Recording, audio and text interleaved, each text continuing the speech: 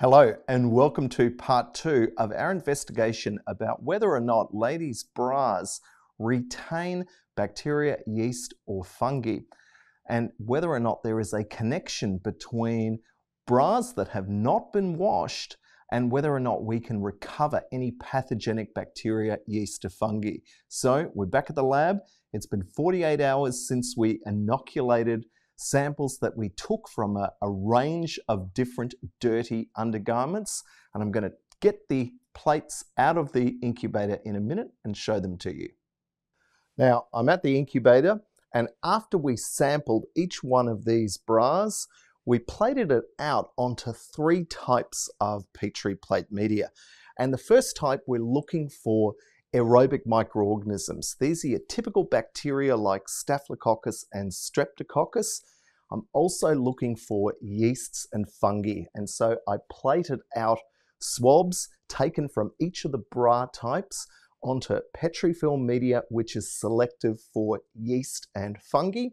And the third type of media that we used was specific for salmonella. Now, I said to you that I'm not expecting any of those microorganisms to be present, but you never know. And so I'm now going to open up the incubator and I'm going to talk you through what the findings are. I'm excited to see what the results are as well. Now, you might recall that I had a range of different bras. Now, none of them had been washed, and I'm told that basically they were just extracted from the wardrobe from various different family members who supplied these sample garments for me, and certainly eyeballing the Petri film for the grey lacy bra, I'm pleased to see that there looks to be no microbial growth. If we move forward to the classic nude bra, that was a much larger bra than some of the others. I have recovered a few bacterial colonies on here, and we'll zoom in on this in another part of the lab in a few minutes. Again, no salmonella, which is great. Now the sports running bra is negative for yeast and mold. Again, probably 8 or 9 colonies of bacteria were recovered from the sports running bra. No salmonella. If we look at the black bikini bra now, wow. The black bikini bra has definitely recovered quite a few bacterial colonies.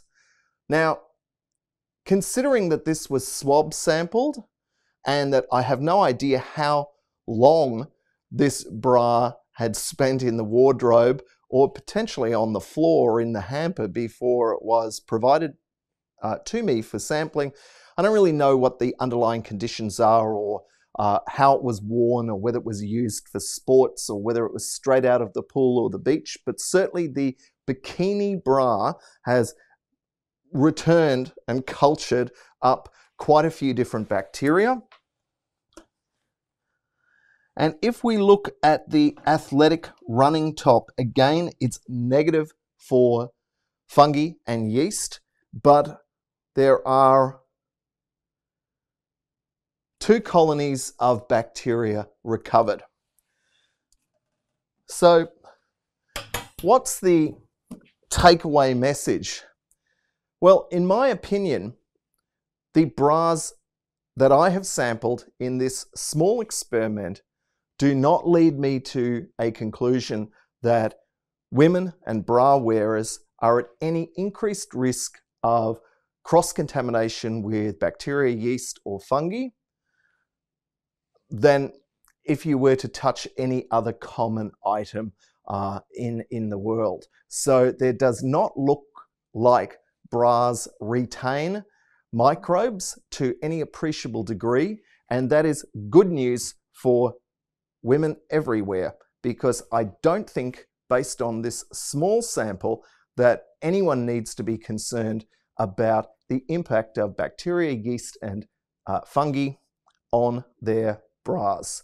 However, it is a good idea to make sure that you wash your bras every 2 to 4 wears. And certainly when I've gone to the websites that sell bras throughout the world, the frequently asked questions usually contain recommendations regarding washing. You should consult the recommended washing instructions for your specific bra or sportswear undergarment.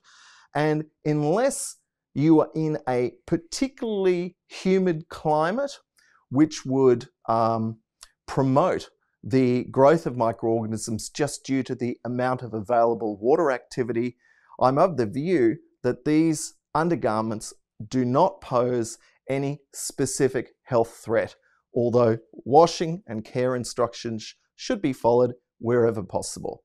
Anyway, that's the summary after we've done the experiment looking at typical aerobic bacteria, yeast and fungi, and selecting for a target pathogen like Salmonella, which we certainly wouldn't want to be able to find.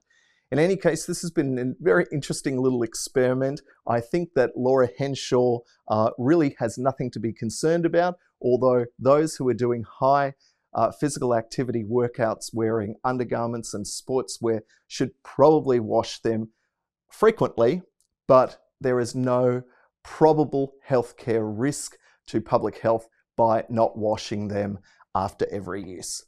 Thanks for watching. My name is Dr. Cameron Jones. I'm an environmental microbiologist. Put your questions in the comments and I'll be sure to answer. Bye for now.